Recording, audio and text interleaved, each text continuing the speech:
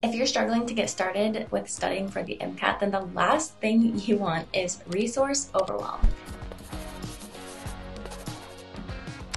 I scored a 516 on the MCAT, so I'm going to go over in this video exactly the small, most simplest list of MCAT resources I would use to study if I, for some reason, had to start all over from scratch and study for the MCAT again. My goal with this video is that you watch it and you go from completely overwhelmed, overthinking, spending way too much time researching all the different question banks and prep books that you could buy, to having a simple but essential list, and you never have to think about which resources to use for each phase of studying again. So let's get right into the video. All right, we're going to go in order. So the first phase you're studying is content review. The resources you want for this phase are the content review books, 3 practice exams, and then Jack Westin for CARS practice. So the set of books that I recommend are Kaplan, and when you buy them new, you will also get 3 practice exams with the purchase of the book. So that's 2 for 1, that's perfect. And then the Jack Westin is free. So the way that you're going to use these, obviously the bulk of it is just getting through the chapters in the content review books. And then in the beginning, middle, and end, you're going to take a practice exam. Yes, you're going to take a practice exam before you start any studying. Just do it. It is very good to get that baseline. Does not matter how low it is. Just do it. Take the diagnostic exam. And then with the CARS practice, so the Kaplan books are going to have a CARS book, and you're going to kind of like walk through and learn some strategy, and they're going to give you some tips and tricks for CARS and your test taking skills for that section. And then once you kind of get through the chapters in that CARS book, I want you to keep practicing, and you're going to use Jack Westin to fulfill that practice. Even if it's just like one passage every other day during that phase 1 of studying, I just want you to like constantly be thinking of tweaking and modifying and improving your CARS taking strategy. Once you get through all your content review books, you're on to phase 2 of studying, and this is passage-based practice. So actually, when I was studying for the MCAT, I had planned to go from content review to AAMC material, but then my second and third practice exams were both a 502, and I kind of freaked out that the third practice exam didn't improve. So I was like, whoa, wait a minute. And I went back to the drawing board and decided I need more passage-based practice before I moved on to the AAMC material. And truly, it was the absolute best thing I could have done. I ended up purchasing UWorld, which is what I highly, highly, highly recommend for your passage-based practice in that phase 2 of studying. And then the second thing you want for phase 2 is more practice exams.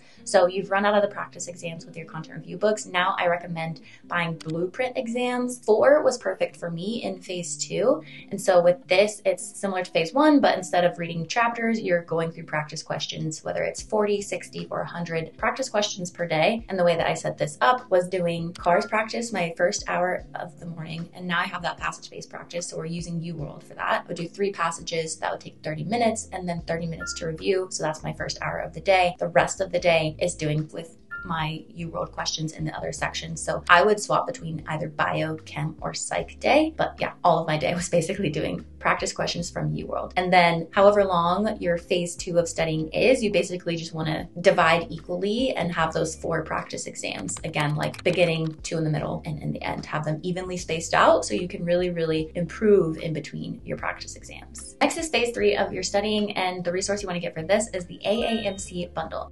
This comes with multiple full-length practice exams as well as thousands of passage-based practice questions. So your phase 3 is going to be structured the same way as phase 2 was, but the resource is just different. It's all AAMC content because that's the company that makes the MCAT, so that's why you kind of want to end with their content. The most important tip for phase 2 and phase 3 studying is that you are always timing yourself when you're doing this passage-based practice, because you want to be ready for test day and not get used to spending 3 minutes per question and then running out of time and having to guess B for like the last 10 questions on your MCAT exam. Again, that is something I did the first time I took the MCAT. So I first took the MCAT in 2016, and then my score expired 4 years later. That's why I took it again. That's when I got a 516. One thing that I remembered didn't go amazing with my first MCAT, I got a 509, was that I ran out of time. And again, like that first time, I didn't do something like UWorld in between. I like read my books and then I went to the AAMC material. And so starting early with that UWorld passage-based practice and always timing yourself, and then going to the AAMC bundle, and again, always timing yourself, that's like months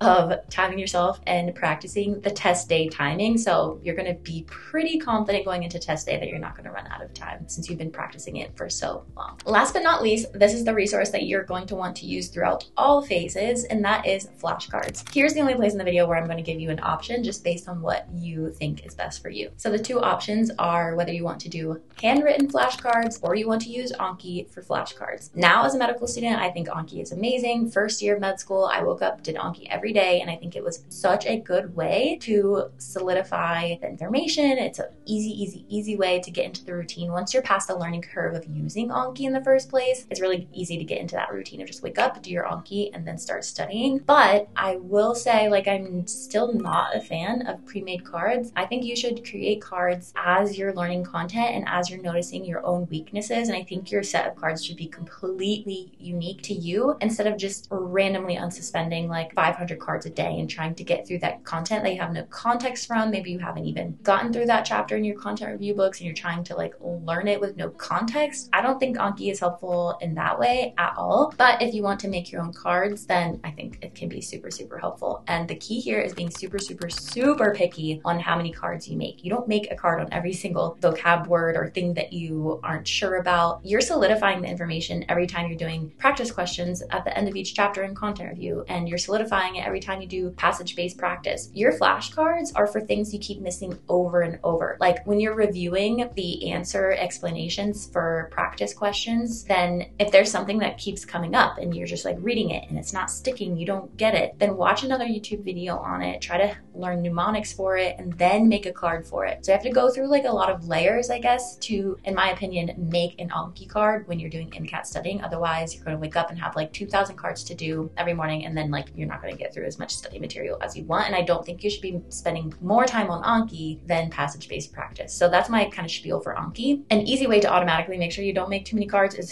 handwritten flashcards, because you can only write so much. And if you tried to make a handwritten flashcard on every little topic or thing you aren't sure about, you're going to have thousands and it would take you forever just to make them, let alone do them. So I personally, with the philosophy of being really picky and only concepts that I kept missing over and over, it was completely doable to have handwritten flashcards. So the last resource that you want to use through all phases is flashcards, whether it's Anki or handwritten or Quizlet, whatever, all the same philosophy. The philosophy is the main thing. Flashcards with that philosophy is the main thing that will help you be really successful. And whatever you choose, make sure you do them every day or majority of your study days. And that is the key to getting the most out of your flashcards. All right, that is truly all you need to study for the MCAT. I think you'll be super successful. Go buy the things on the list and get started. No more overthinking, with the two exceptions. One, maybe you would benefit from the accountability and structure of an MCAT course. In that case, consider that one addition. And two, I think there's some free resources out there that when used well and strategically can really maximize your MCAT studying. So be sure to watch the next episode in this series and I'll go over those free resources and exactly how to use them so that you can maximize your studying with those extra resources versus, again, getting resource overwhelmed. So see you in the next video.